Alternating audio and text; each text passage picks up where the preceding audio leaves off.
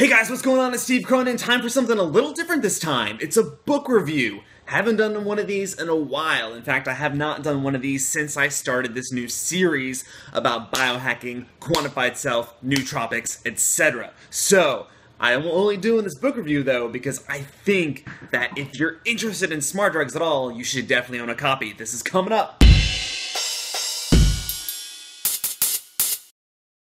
This video is in full compliance of YouTube's community guidelines. I do not promote dangerous or illegal activities, and this video does not support illegal drug use, nor provide any medical advice. The purpose of this video is of education and to document my own personal experience. No drugs are shown within this video. Alright dude, so the book is Smart Drugs and Nutrients by Dr. Ward Dean, and this was actually written in 1990, so it's extremely old, but it's like the best resource in print, at least, about smart drugs and nootropics that I have personally found.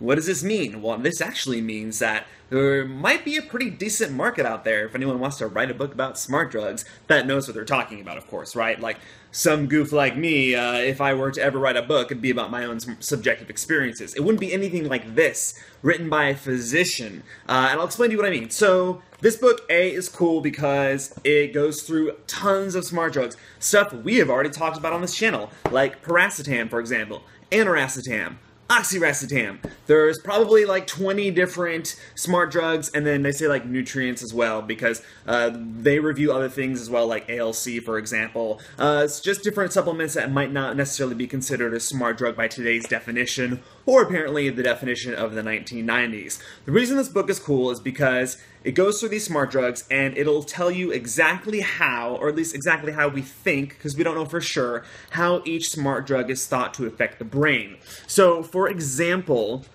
here is the piracetam page, right?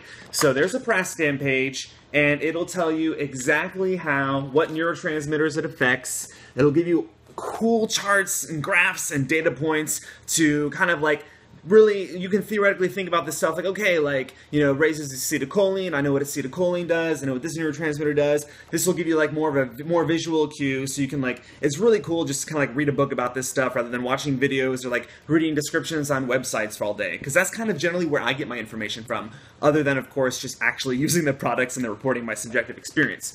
The other cool thing is, because this is written by a physician, he can actually say in here like recommended dosages and like precautions, like warnings, side effects for you guys. This is not something I can do, right? Like, I'm not a professional at this stuff. Yeah, I've been taking smart drugs for several years, but I'm just one dude who like reports his subjective experiences, right? I can't make any claims like this guy can in this book. So it's super helpful to go through a list of 20 different smart drugs from a scientific MD, you know, physician's perspective. Flip to the smart drug you want, look at what neurotransmitters it affects, and then see what the subjective effects might be, what the studies say the subjective effects are or could be or have the potential to be, right? And then, of course, get a recommended dosage from a physician, and then look at like the precautions you should take or the potential side effects from a physician. So, if you are into biohacking or self-experimentation at all, definitely pick this up. I got it on Amazon for like $4. Of course, I have Amazon Prime, so it might be a little more expensive. But this is very obviously a used copy, right? Like you can see, well, maybe you can, but you can see this like piece of tape right here over the binding. So I didn't buy this book used, guys. This is a like reference, but I went ahead and just read through it because it was awesome material. That's it, dudes. There is a sequel. A sequel was written to this book, and I'm going to be talking about that later. Take care, guys. Thanks so much for watching. Subscribe to this channel if you want more reviews on smart drugs, wearable technologies, biohacking information, stuff on the quantified self movement.